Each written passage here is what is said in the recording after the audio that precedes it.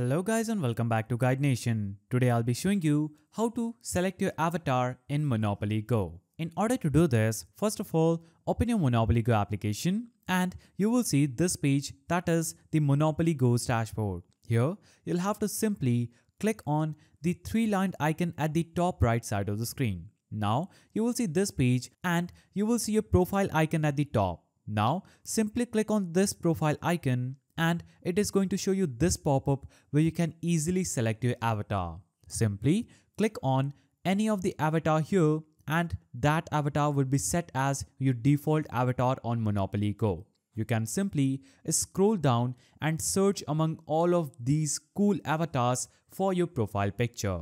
So select any one of these and click on Save.